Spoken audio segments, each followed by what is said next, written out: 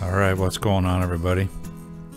Today I want to talk Baofengs, and a lot of people have Baofengs, and specifically what I want to talk about is the squelch issues it has, and I'm hoping to get a fix for you guys in this video, because what I've found, the information has been out there a long time, but what I've found has actually helped transform my Baofengs to where I don't want to just chuck them out the window going down the road, because I actually, this was the last straw for me. This Baofeng UV 9R Pro, this one was the worst out of all of them, and I'll explain to you guys. Some of you probably know this already, but I'll explain why it sucks so bad.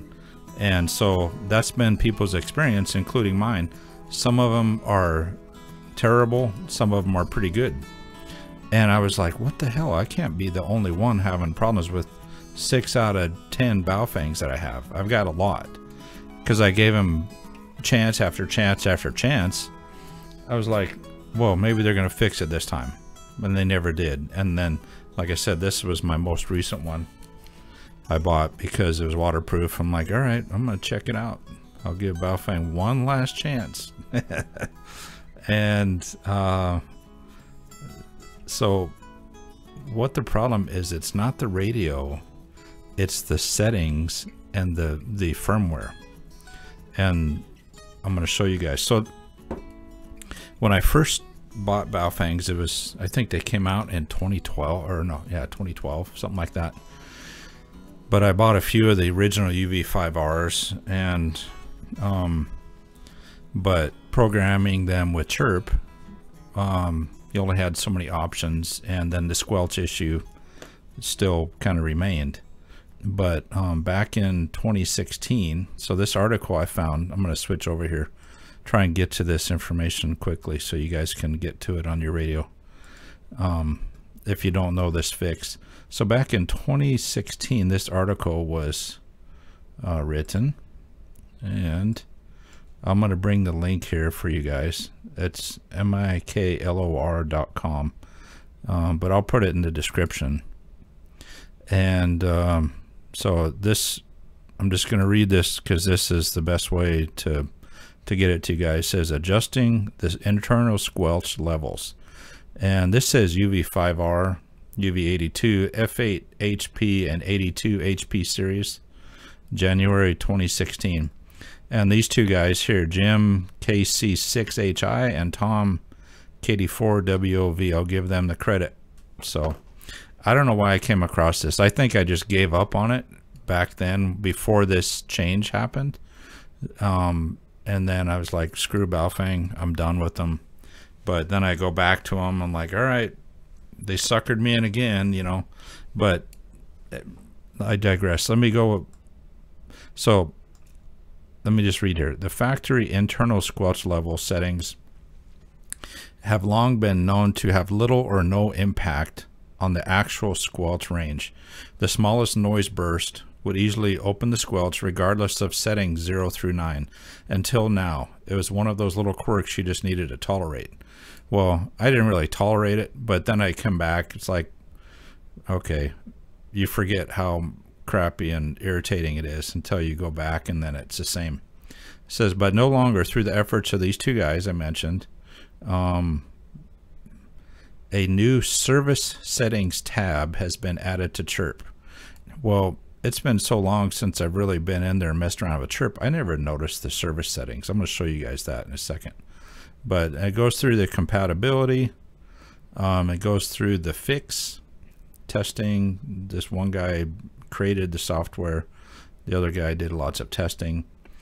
This article actually gives you down here, it gives you a sample of the settings, and I'm going to show you guys what I've been experimenting with the settings on mine, and I'm telling you, man, it has made a world of difference for me. So here's this says spread 6. Let's see what that gives you. That look, values, and spread 8. I kind of went with my own. Let me go over here to Chirp and what I have. So this is the UV5R that I uploaded from Chirp. And over here you can see it says memories, and then it has settings, and then basic settings, advanced, other settings, work mode settings, and at the very bottom says service settings. So click on service settings and it gives you the VHF squelch and then the values. You can actually change the values. This is what I put on mine. And then, so that's VHF, and then it goes down to UHF settings. And this is what I have mine set at. Squelch 0 would be obviously 0. And then I went, the increments that I wanted, that I've kind of been messing with. I wanted a little bit of adjustment, and then I got a little bit higher. When interference gets really bad, I can actually make a difference when I set it up to 9. But so 1 I have set at 5, 2 I have at 10, 3 at 15, 4 at 19, 5 at 23, 6 at 30, 7 at 39, 8 at 50, and Squelch 9 at 63. So the article mentioned that this guy was saying settings up higher around 100. Like he said, in his testing, squelch level set at 105 wouldn't let anything in. It wouldn't even open the squelch. So in the the appropriate firmware, if your radio has, if those supported radios, and this article is in 2016, you guys. I haven't found any later articles. There's probably forums somewhere you can research if your Baofeng is compatible or not. But over 105, nothing was happening, so it wouldn't let any signals come in at all. So that's basically it. You can see what I got there for settings, and then you just upload it to your radio. And then so when you go in and you say you get a signal, I had mine, I've been running mine about between 4 and 5, 19 and 23, but in a which is squelch 5 and 6. And then if it gets real bad, but I've noticed in my area where I'm at, if I go over 7, which is set at 39, if I go 8 and 9, very little comes through, so I have to actually keep it down. So it actually made a difference.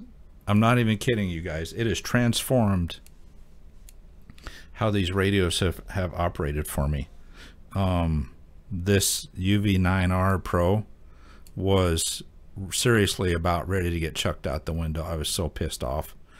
And I can't believe that I haven't been back in here. It's just one of those things, you know. I got all these other radios, and it still kind of pisses me off. Like, how are you going to know this when you buy a radio like my Linko DJ VX50? I don't have to worry about the squelch. I'm assuming my squelch settings are going to be set. I don't give a crap what the values internally are on it. Same with my Yaesu or any other of my radios, even this little Redovis. If you guys want a Baofeng alternative, go with this Redovis RT85. I'm going to do a review on this. There's lots of reviews out there, but I like this radio, and no squelch issue from the beginning. It's just set and it works. So here's the thing too.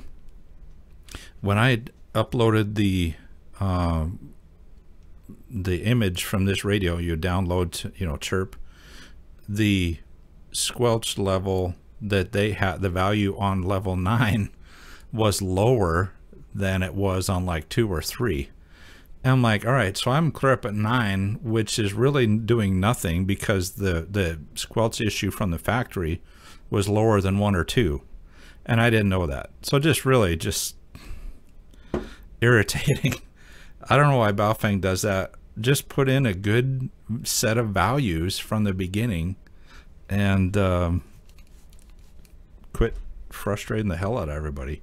But same with this one. This thing, I was excited about getting this blue just for fun, and then the radio just on cue, man, you just start scanning through static bursts, off and on throughout the day. I'm like, oh gosh, Baofeng, I just had enough. But for real, these settings have made a huge difference.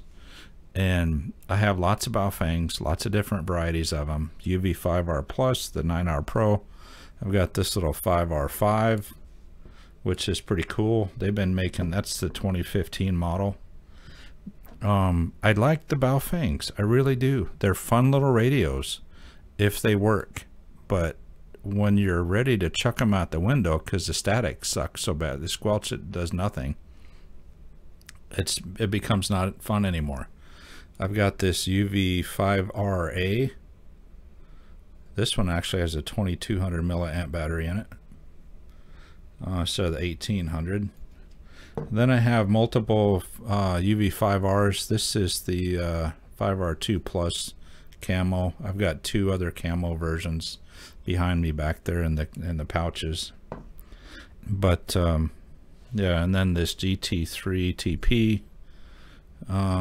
I've got several black Baofengs, the UV5R variety. Let's see, I have the S9R or SR9, I believe it is. I've got 2 of those tri-banders. I'm going to do a review on those too.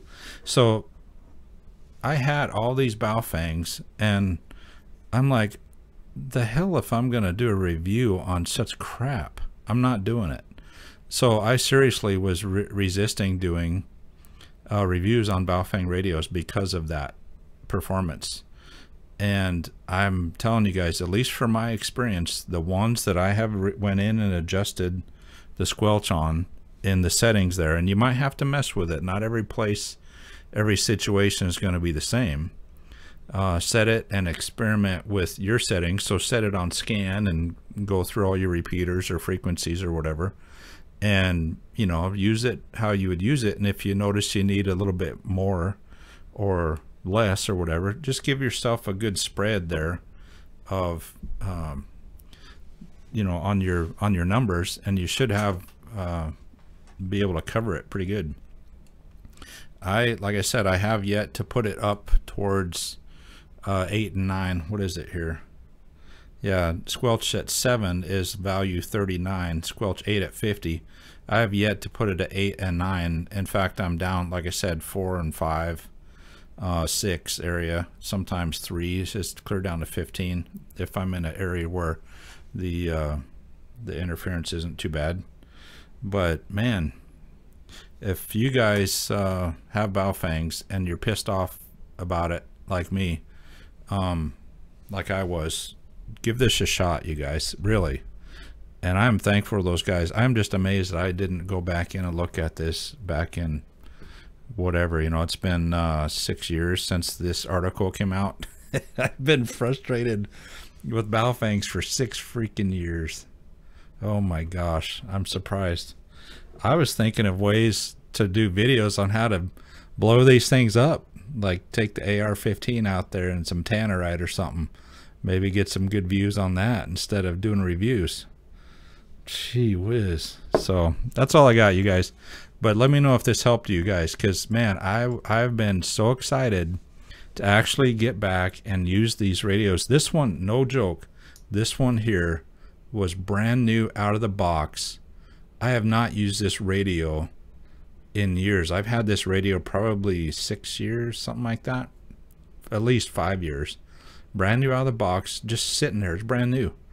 And because it sucks so bad on the interference, and I just said screw it. I didn't realize that there was actually a fix for it. So we learn something new every day, and I'm kind of embarrassed I didn't really look it up, but like I said, I don't have to worry about that stuff with Yaesu or even this Retevis radio. This is not a bad radio, you guys. This has excellent receive. In fact, I think it has a little bit better receive than the Baofengs do. Same with my other Woshin. Like I put these next to the Baofengs, and I'm getting a better signal. So the Baofengs are what they are, right? $150 radio should perform better than a $30 radio, but the fun factor and the variety factor is still there. It's renewed some faith, I guess, and fun in the hobby with these little radios, because I like them. I think they're fun, and I don't have to worry about breaking them too much and whatever. I just like I get bored easily sometimes, you know. I'm like, I want something new. So Baofengs kind of fit that bill, but now that they actually work, I'll enjoy using them. And I want to tell you guys one quick thing. Let me get this here. This is what I use with the Baofengs. I use this Anytone speaker mic. I'll put a link below to some of these radios and this speaker mic. If you want a good speaker mic that makes the Baofengs sound really good, I did an audio test between this, using this mic, and say the Linko and even the Yaesu, and I actually did the Anytone 878, and this sounded really good compared to those other ones too. So excuse me, if you want the Anytone, or if you want the Baofeng to sound good and you like using speaker mics, go with this one. It's 27 bucks or something like that. It's as much as the radios are. But it's worth it. It's the best speaker mic that I've found. So affiliate links below for a lot of this stuff. But man, I just wanted to tell you guys, I'm excited. I hope you guys are too. And if you like the Baofeng radios, there's a lot of variety. I'm just keep going here, but there's a lot of variety and a lot of accessories for these things, the good batteries and all that stuff. But now that it actually works better, not great, but better, the squelch problem is all but, it's really a non-issue for me at this point, at least with the radios that I've done. So thanks for watching, you guys. Have a good one, and we'll catch you later. Let me know what you think about the video, and like and subscribe, and I'd like to hear your comments down below on your experience. So thanks for watching. Have a good one.